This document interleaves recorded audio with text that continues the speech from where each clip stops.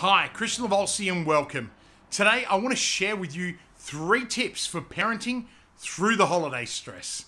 Now let me start by making this caveat. I am no parenting expert, and to be honest, I have struggled. I spend a lot of time working with Lucy on how to be more present and improve my relationship with my children. And if you think that I have energy, multiply this at 10x and then double it, as we have 2 amazing children in Leonardo and Lavender. Holidays are not holidaying. And for many of us entrepreneurs and business owners, this is a stressful time of year. We are wrapping up our ventures, managing our people, and trying desperately to find the time to be with our family. Now, we make a big effort to understand our children, and I personally can relate to their strong desire for learning and relentless energy. Lucy and I have developed boundaries and rules so that we can maintain some balance, but more importantly, some harmony.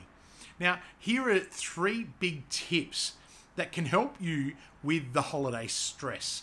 Now, make space for big emotions, okay? And it's important to have your children name what they are feeling about their holidays. Now, some examples could be anger due to the cancellation of a family holiday due to the COVID restrictions, and this could be tangled up with jealousy or envy about what their school friends or cousins are doing. Now, in some cases, it may be sadness because they are not able to go to Nonna's house and have a sleepover. Now, this may forge the feeling of longing and even worry. But by naming their feelings, you create awareness and get support to them. Now, this empowers you to make better, more informed decisions. The second tip is practice reframing. This is a great exercise, and it takes some practice, especially for me. But with your children, practice finding better feeling thoughts. So instead of "you can't go to Nonna's this holidays," say "we are going to Zoom Nonna each week and hang out with her remotely."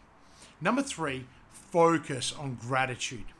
So start a morning ritual, okay? At breakfast, we eat together and we ask each other to share one thing that we are grateful for today. So an example is, I'm grateful that the 4 of us can get to hang out together for the holidays. I'm grateful that we share Christmas together and exchange gifts. I'm grateful that we Zoom our loved ones and spend time with them. So we find these 3 tips incredibly useful with our children, and it keeps them engaged and aware. If you have any tips, please share them in the comments below, as I am always looking for better ways to manage the holiday stress, but my children. And I hope that you found these valuable for you. Until next time, live with purpose.